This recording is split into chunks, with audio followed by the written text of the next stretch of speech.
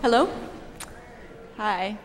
My name is Sarah Cahill, and it's very exciting to be here for the Gospel of Mary Magdalene by Mark Adamo. This opera has been 5 years in the making and involved a tremendous amount of research and scholarship. Adamo used a number of sources, including the New Testament, which is best known to us, Matthew, Mark, Luke, and John, and also the so-called Gnostic Gospels, which were discovered in Egypt in 1945, as well as the Gospel of Mary, which turned up in 1896 in a bazaar in Cairo. These books give Mary Magdalene a central place of honor in Jesus' circle, and among the all-male group of disciples which we know from the New Testament. Mary witnesses the crucifixion, that's in the New Testament. She is the first to discover Christ, has risen from the grave. She delivers the news to the apostles. And she was known to have been an independent, single woman, could well have been a very powerful influence on Yeshua, which she is in this opera, and a spiritual leader in her own right. This is the vision of Mary Magdalene which Mark Adamo focuses on, the image of her as a repentant prostitute, as she is portrayed in Christian iconography, is really a fallacy of mistaken identity that came much, much later in the Catholic Church, and that was a wrong-headed notion that was carried over and became familiar. A lot of great paintings have Mary Magdalene as a prostitute and sort of fallen woman. So Mark Adamo was interested in how these alternative gospels present us with a very different picture of the story of Christ and what they tell us about the role of women, the place of believers who have been traditionally marginalized by Catholicism. So it's easy to understand why these books were banned by the church for several centuries. Only recently discovered. It's a courageous work, this opera that you're about to hear, and it's also a very intimate work. Much of the real action happens internally as the four main characters, who are Mary Magdalene, Yeshua, who is Jesus, Miriam, who is Mary, Jesus' mother, and Peter. They try to, throughout the opera, they try to resolve the conflicts and contradictions of their faith, and they also transform one another. They're presented not as saints, but as flawed human beings. And in this sense, I think this is a very personal work for Mark Adamo, composer and librettist of this opera, who has talked about how, as a gay man and the son of a divorced woman, he felt the Catholic Church excluded many of its followers and asked them to renounce their true selves and try to be somebody else. Of course, the narrative is familiar. We already know it's going to end badly for Jesus, who is again called Yeshua in this opera. And so at the same time, you've got this huge philosophical issue, this crisis of faith, which speaks to our deepest spiritual values. And at the same time, we have a compelling love story between Mary Magdalene and Yeshua. They teach each other, they guide each other, and in some ways, they complete each other. When the curtain rises, you see a group dressed in modern clothes. The score reads, "The time is now, the place is Galilee, the 1st century CE."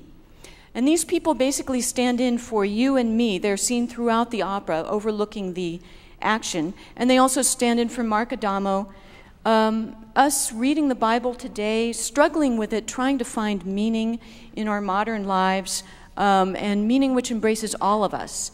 These seekers, they're called, are about to burn their Bibles until the Gospel of Mary Magdalene is put into their hands, and they ask, who was she? Almost willing her to materialize. This leads right into her opening solo, and when she sings, "You bring me to life," she's singing to the seekers who will her to exist. She's singing to us in the audience. She's also hinting at the resurrection, which is going to close the opera. You bring me to life. So these bringing to life scenes sort of bookend the opera. And then after that, it becomes gradually clear that she's actually singing to a man in bed. There's a little confusion. This is not Yeshua who's in bed. This is a man named Simon, a married man, and his wife is going to enter the scene soon. So let's listen to a little of the seekers first. These are the people in modern dress who open the opera, and then leading into Mary Magdalene's solo. Example 1, please.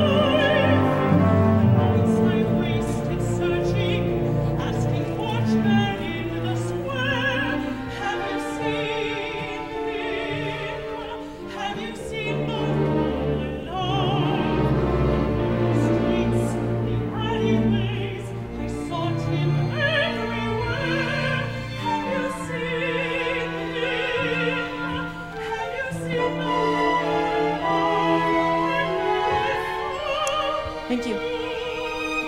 Thank you. So Mary Magdalene, from the very beginning, projects confidence and strength and sensuality, all in the wondrous voice of Sasha Cook, who is making her San Francisco opera debut. But she's also restless and searching for some spiritual meaning, which she recognizes when she meets Yeshua.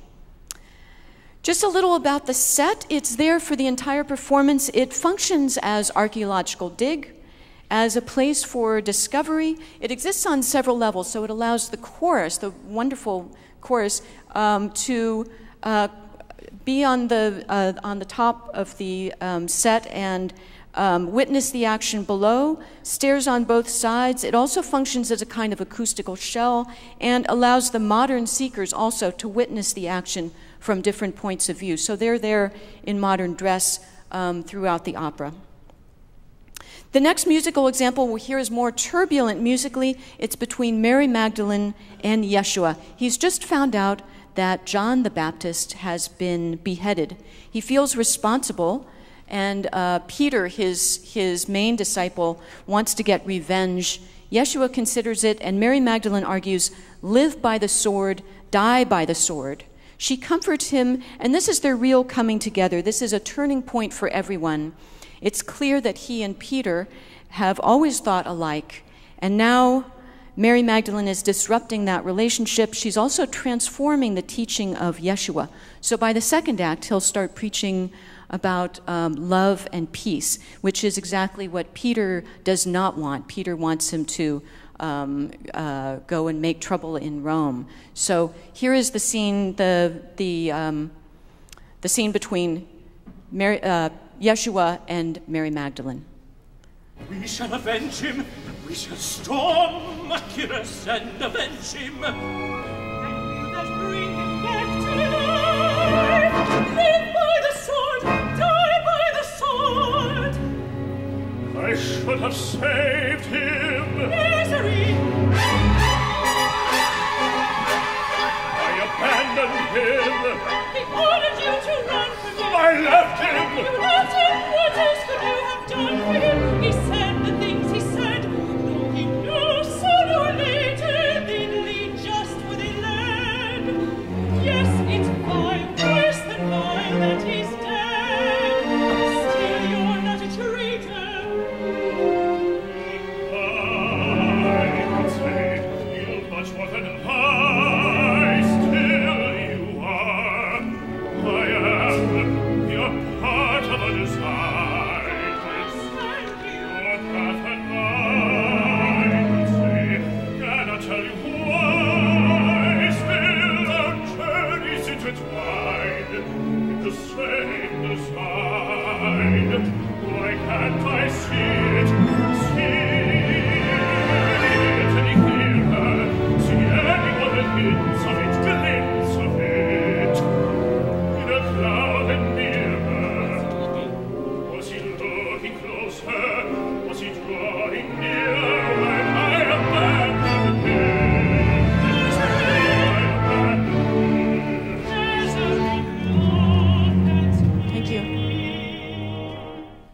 I'm sorry I cut it off there, because there's this, all through the opera, there's this look at me, there's this recognition and look, you know, really look at me, stop what you're doing, look at me, it's beautiful. There are some kind of recurring motifs, musical motifs, and also in the libretto, which I'll talk about. I want to talk a little bit about the intimacy of this opera, and I mentioned a lot of the action is internal, which is reflected in the music. I think it beautifully depicts the emotional states of the characters. As you just heard, this turbulence below Yeshua's kind of internal turmoil about his friend who has just been beheaded. And so when someone is anxious or disturbed, the orchestra sort of roils up. There's these romantic surges of full strings and winds. And in contrast, during moments of serenity, the best moments between Yeshua and Mary Magdalene are moments of real peace. And it's like chamber music with just one or two solo instruments supporting the voice. There's a real purity in the scoring. So listen to that, how the music really shifts according to what's happening inside the characters, the four main characters in the opera. And that gets heightened as the opera goes on, even in the most dramatic moments, including the resurrection at the end. There's a kind of quietude. There's no kind of big Cecil B. DeMille dramatic approach. It's on a very intimate human scale. And it's been interesting to read the reviews of this opera, how often adjectives like shimmering or luminous are used. That radiant sound in the orchestra conveys the spiritual transformation of the characters. There are some surprises in this opera, like the love affair and wedding of Mary and Yeshua, but the entire libretto, I want to say, is taken from either the canonical or Gnostic Gospels, and also from 50 years of New Testament scholarship. So everything you hear and see is supported by one of these Gospels, the alternative Gospels or the New Testament that we know. There's a purpose for everything in the opera. The libretto has lots and lots of footnotes saying this is where this comes from, this is where this comes from. So very little of it is just comes out of is made up. Another surprise is the role of Miriam, otherwise known as Mary. She's not the Virgin Mother, and there's no virgin birth in this opera. She feels tremendously guilty because she got pregnant when she was 15, and then married a man who was not the father of her child. I think everybody's waiting for big riots and protests outside, but maybe they're to come. And she feels that this event in her life has injured her son, Yeshua, sort of tainted him. Because he's called a bastard to his face. You'll see some of his friends saying, you know, bastard, and sort of joking. He scorns his mother and is ashamed of her. And at first, Miriam is skeptical of Mary Magdalene, but then as she grows to trust and respect her, they gravitate towards one another, as they do in some of the great iconic works of art. You see them together at the foot of the cross, and they're sort of like mirror images of each other at the crucifixion, and that's the way they are here. Miriam also seems transformed through the course of the opera by Mary Magdalene. Let's listen to a duet. This is when Miriam is getting Mary Magdalene ready for her wedding to Yeshua. And again, listen to the score. Miriam is singing "Ah" to weave around Mary Magdalene's lines with a beautiful filigree accompaniment.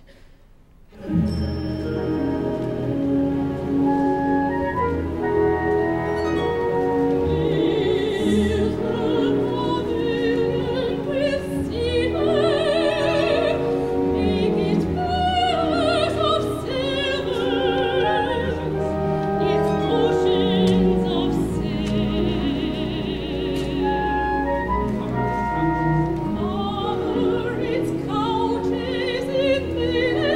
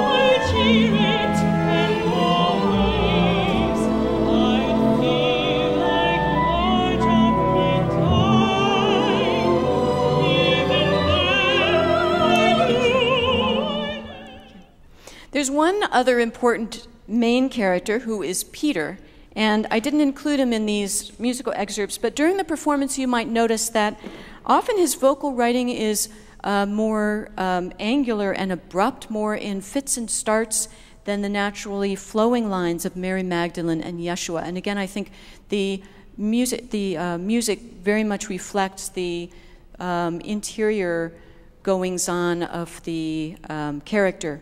Peter is Yeshua's main disciple. They've been very close. Mutual love and trust are important. They ask each other often, do you love me? Do you, do you trust me? Peter is encouraging Yeshua to revolt against Rome, but Mary Magdalene objects that violence just leads to more violence, the live by the sword, die by the sword idea. And as Act 2 proceeds, Peter becomes more of a lost soul, plagued by guilt at turning against his friend and denying his faith. And to me, he seems to represent the more conservative elements in any religion, any kind of fundamentalism, and any rigidly literal reading of a sacred text which doesn't allow for another viewpoint. And that's why the biggest conflict is between him and Mary Magdalene, who, as a powerful woman, threatens him. He really doesn't like powerful women. And it's interesting that Yeshua can transform, but then Peter says there's at the very end of Act 1, he's reminding him, you said this, you said this, you said we shouldn't allow women, you said this. He's reminding him, but there's no room for change in his vision. It's sort of like if you said this once, you can't change your mind. And so they're very much in contrast to each other, that Yeshua can transform spiritually, emotionally, internally, and Peter just can't. Adamo's libretto borrows from a number of sources. Central among them is the Gospel of Mary, which has this line. Peter, in the Gospel of Mary, Peter questioned the other disciples about the Savior. Did he really speak privately with a woman and not openly to us? Are we to turn about and all listen to her? Did he prefer her to us? And so that's just one example of how Mark Adamo has supported everything in the libretto with something from either the Gnostic Gospels or the New Testament. But Mary Magdalene is just asking to be given fair consideration and treated like an equal. And she's certainly an intellectual equal and a spiritual equal. And Adamo seems to question why that's such a radical notion in our society. We'll listen to the opening of Act 2, Scene 3, with Mary Magdalene and Yeshua on the morning that he's going to be taken away and crucified. She knows what's about to happen, and Adamo's stage directions read that as she anoints him, quote, she is at once making love to him a final time and dressing him for burial, unquote. And this opening echoes the earlier romantic love scene when they're in bed, which also begins, I love this time of mourning, and in this case it's in past tense, I loved this time of mourning. During the solo, Yeshua is with her, but he's silent, and again the orchestral writing is sparse, just supporting the intimacy of the solo voice. She sings, this is how I lose you, this is how it ends, early on an ordinary day.